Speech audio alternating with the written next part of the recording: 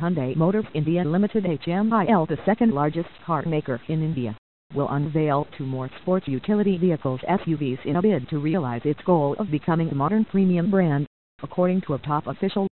"We are strong in compact and SUV segment. The new rollouts are aimed at realizing our aim of becoming modern premium brand.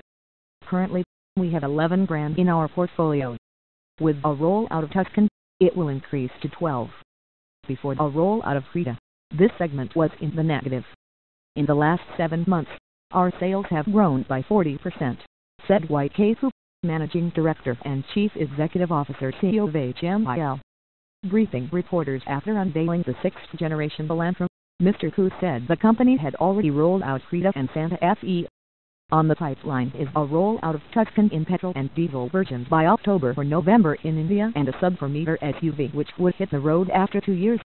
The diesel engine for the sub-4-meter will be imported from Korea. Modern premium brand is described as one positioned between mass market and premium segment. Rakesh Srivastava, Senior Vice President and Division Head, Marketing and Sales Division of HMIL, said they were planning to release at least 2 new products every year. This year, we are targeting to sell 5 lakh cars, and this is considered as the fastest in the auto industry, he said.